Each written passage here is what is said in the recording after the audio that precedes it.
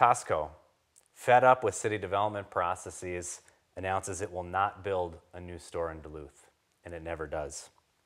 A child care center in Lakeside, after pleas from parents and teachers to the owners to work with them fall short, closes its doors and leaves 60-plus kids in Duluth without care. The organizers of the Memorial Day Parade, unable to fund a city fee increase from $400 to $4,000, are forced to move a West Duluth tradition for decades to another community.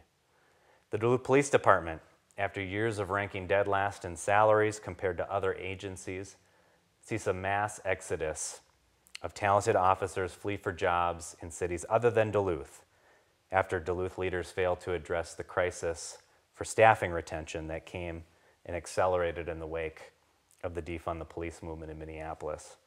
And Spirit Mountain never gets its act together, continuing to spiral financially and with no end in sight, becomes a top campaign issue in 2023.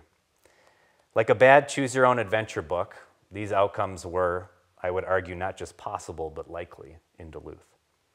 But in every situation, I recognized the importance of the issue, decided to step up, and believe that we ended up with a different result than we were on a path for.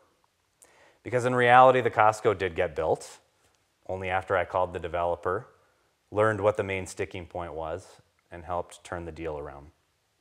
The child care center is still open, providing care for kids, but only after Councilor Therese Tamanik and I intervened, going to bat for the parents and the teachers to buy them time that they needed in order to acquire the facility and reopen it. The Memorial Day Parade is still here, but only after Council President Janet Kennedy and I called the city administration and the organizers together to figure out a way to get the deal done.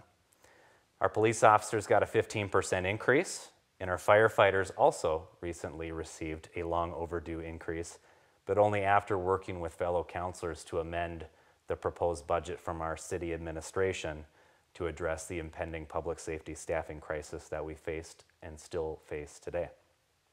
And Spirit Mountain turned a profit the past 2 years, but only after the city administration implemented a task force that I recommended and then co-chaired, and then from which interim executive director Ann Glumack and her team took the ball and ran. The truth about being in a leadership role is that it often has nothing to do with your priorities or what you thought you would be working on, but everything to do with adjusting to the situation and providing leadership when it's needed. And as a leader, I've prioritized my time these last 5 years as your city councilor, dealing with the issues that will shape our city's future long after I'm done serving in public office. Results, not rhetoric. That's been my approach since day one, and if chosen to serve again this November, will continue to be my approach for the next 4 years. My name is Arik Forsman. I'm currently your Duluth City Councilor at large. I'm running for re-election.